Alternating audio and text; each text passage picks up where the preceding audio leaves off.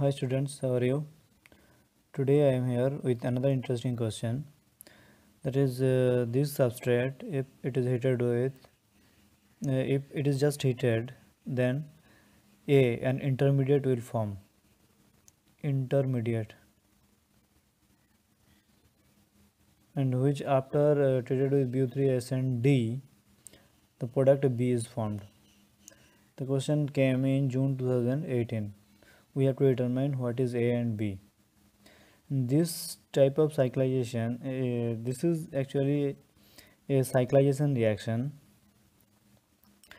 known as Bergman cyclization. Bergman cyclization. So students, to get such interesting name reaction, follow my channel and my playlist called name reaction. You will get various type of interesting name reaction. So how, what is A and what is B? See, if this substrate is heated, then these two bonds will cleave, and these two electron will form a bond between these two carbon atom. So 1 2 3 4 5 6, a 6-member ring will be formed. Here there is a double bond, there is a double bond. Here this carbon will bear one electron, and this carbon will bear one electron. So here will be one electron, there will be one electron, and this is the intermediate A. Now if it is treated with Bu3SN-D, what will happen? A D will be provided by Bu3SN-D, and this electron will form a bond with D, and a disubstituted dideutylated benzene derivative will form. This will be the product. So if you see, this will be the product, and if you determine this mechanism, Bu3SN-D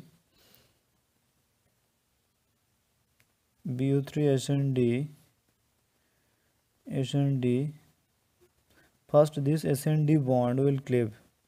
SN-D bond energy is very low, so it will cleave fast, and Bu3SN radical will form and D radical will form.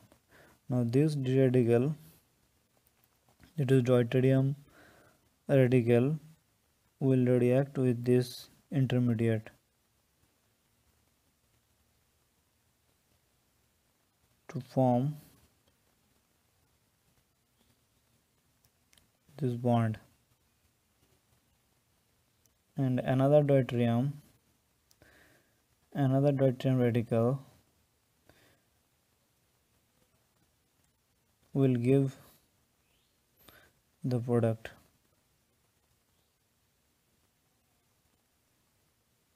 So this is the mechanism. Now I am giving you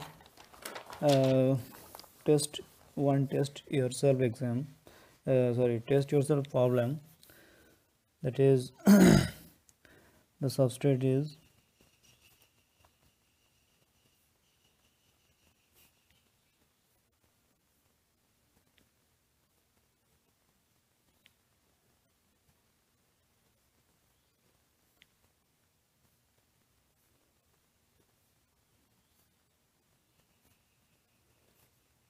if it is treated with